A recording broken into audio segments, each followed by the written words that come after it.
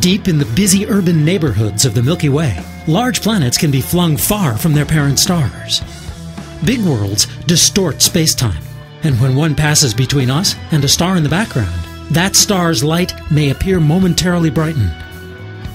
This effect, predicted by Einstein, is called gravitational microlensing.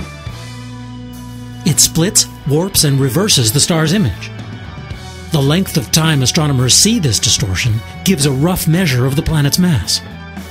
Observers have spotted 10 of these wandering super-Jupiters, which were likely ejected from their star systems soon after they formed. But this process apparently doesn't happen much out here in the galactic rural vicinity of our Sun. So, really, no worries about that totally fake planet, Nibiru. For Space.com, I'm Dave Brody.